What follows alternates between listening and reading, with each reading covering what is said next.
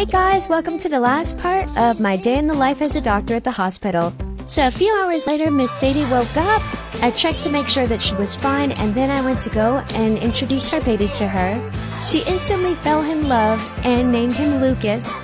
I made sure that her and the baby were fine before going to my last patient. So my last patient for the night was Miss Veronica in the children's ward. She was just coming in for a checkup today. I said hello to the nurse, and then I got her height and weight. I checked her heartbeat, looked over her records, and then I also did her eyes, ears, nose, and throat, and gave her monthly shots. She takes shots to grow because she was preemie when she was a baby. And then once after my last patient is finished, I drop the stretcher off at the first floor, and then I go to the basement floor to clock out for the night. It's a long drive home, but then I go home and spend time with my family, and I just relax. Bye, Chokos. Thanks for watching. Love you.